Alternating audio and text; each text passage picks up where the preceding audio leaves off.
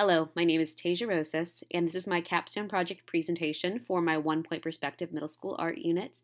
My advisor was Dr. Jean Farrington, and this is one of the requirements to complete the MIST program through CSUMB for the fall of 2019. I currently teach middle school art students, which consists of 6th through 8th graders, and one unit that we continue to struggle with every year is the idea of creating a 1-point perspective drawing. Additionally, using tools like a ruler to measure something is really hard for students. In previous years, I've only had about 60% of students achieve mastery of this unit. Last year, I got closer to 75%.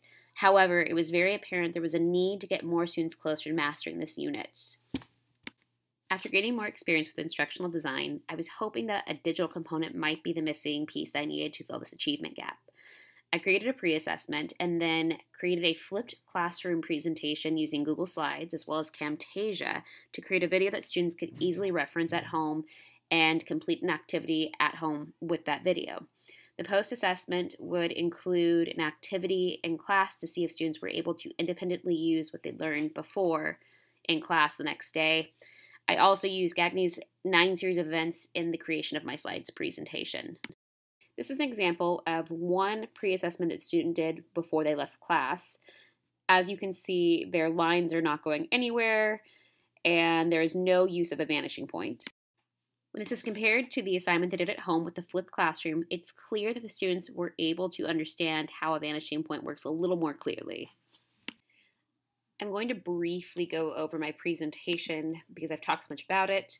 The goals for the students.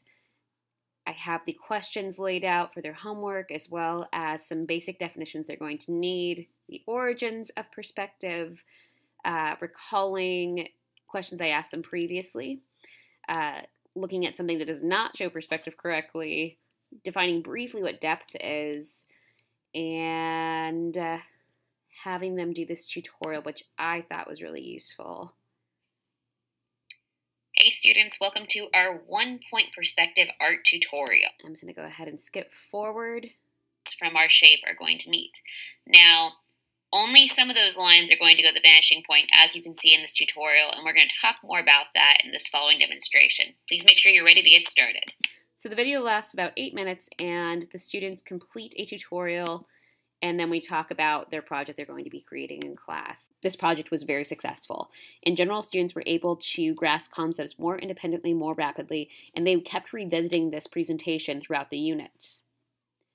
So the solution worked. I think this would be a really great model for me to apply to other units that could be more challenging for students.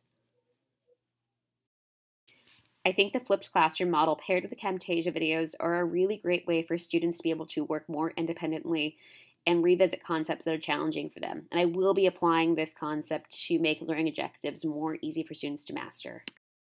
I'm already trying to figure out how I want to change other units that are more challenging, and I can't wait to see the students make progress a little bit more easily.